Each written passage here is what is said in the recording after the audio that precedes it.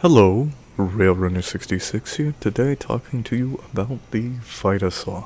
The Vita-Saw, in concept, is a life insurance weapon for when a medic can't really seem to live for very long or struggling for one reason or another. It is essentially trading your short-term survivability for the long-term benefit. In the spirit of that, we changed it so that it is orientated around potential healing, namely just passive benefits, as was the nature of the original Vita-Saw, along with some more active benefits in the spirit of the current iteration. Now, that's not to say that we weren't fans of the whole organs and uber-preserving mechanic. However, the only reason we didn't do that is simply because in the current state of custom weapons, you can't preserve Uber.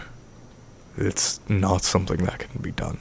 It's been a problem with resupply cabinets, and even with the Vita-Saw's mechanic, it will just simply reset with custom miniguns. So, we would have kept it, but with how things currently are, we couldn't.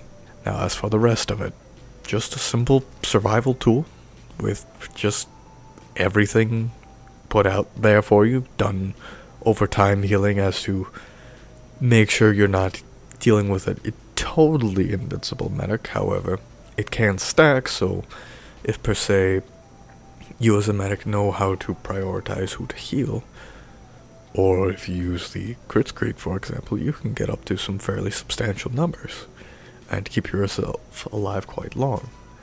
Or you could switch to it while it's active and get the benefits from it and try to rely on it that way.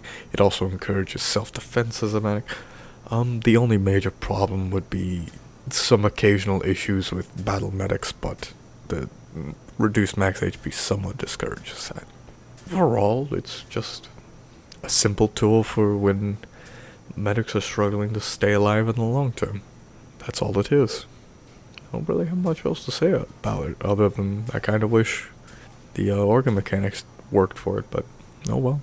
I hope you can enjoy the changes, and I hope you have a nice day.